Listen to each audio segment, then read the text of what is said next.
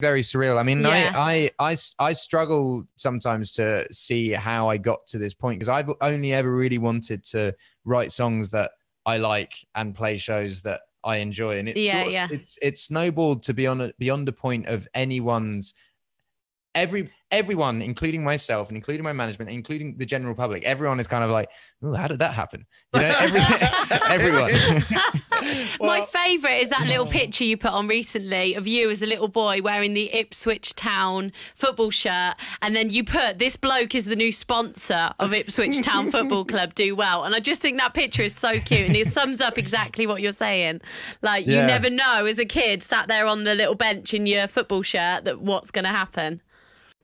There's basically my first football team that I played for, Framlingham Town FC. They contacted me saying, would you sponsor the girls under 11 team and buy their kit? So I did that. And then I got to thinking, I wonder if Ipswich ever would need a sponsor. They were currently sponsored by a betting club that the fans weren't like overly keen on, but still it was like a good revenue stream for the club. And that was just coming to an end. So I asked, and they agreed, which was cool. And I feel, you know, the news came out the same time of the European Super League. It was like around the same weekend, and I feel like the two things were like as opposite as you could get. Like really rich people owning these clubs, wanting more money, and then just grassroots football, because Ipswich are in League One. It's not televised. It is just people going to football because they love football. Yeah, and they're like local town and stuff. Well, what a wonderful thing to be able to do. We, of course, need to talk to you about all kinds of other stuff, but let's just play the new song. Could you introduce it for us, Ed Sheeran, your song on KMFM? That would be wonderful. Hey, this is Ed Sheeran on KMFM, and this is my new single, Bad Habits.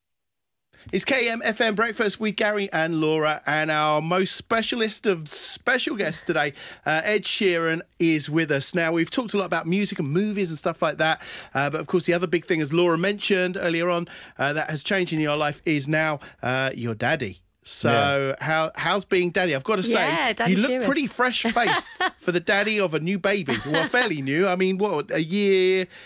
in August. I mean, it's gone really quick. Yeah, she's 10. She's 10. Actually, mate, she's 10 months today. She's 10 months today. Wow. Happy 10th birthday, Lyra. Oh, wow, amazing. That's lovely.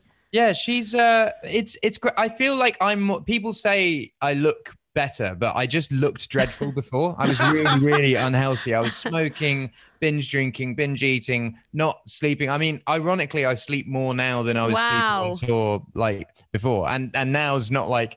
As your parents, right? Like, it's not a lot of sleep. So it's I feel great, man. She's fantastic. Everything's wholesome, and it's just a routine. It's just a routine. She's actually having her nap right now.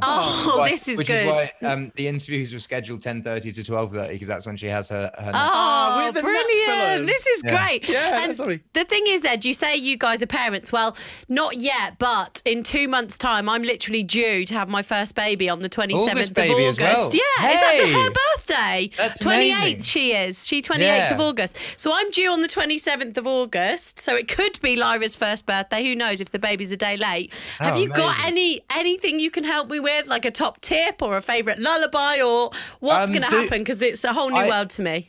Don't beat yourself up about anything. What I've worked out from, I've had a few friends that become parents, and I looked at them when Lyra was born, like, oh my God, they're like so good. They must have read all the books and done, and everyone starts off at the same place, and everyone, like no one truly knows what they're doing, and you just get into your own rhythm of it and your own routines, and don't beat yourself up about getting things wrong, basically. Okay, cool. Oh, that's good advice. Thank you. I like that. Yeah, that brilliant. Nice. And are you into any particular, of the shows that are just sort of colours and noises that you watch with her? Is she hitting YouTube up?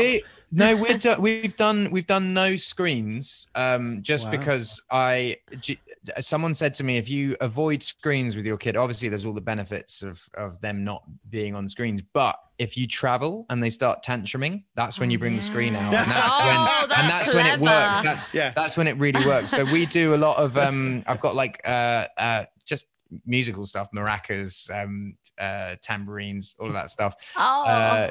My friend Johnny actually bought her a baby loop station, so kind of like the thing I use that she can do stuff with. This is amazing. Yeah. What's her favourite song that you sing to her? What does she absolutely love when you get the maracas out? What does she ask for?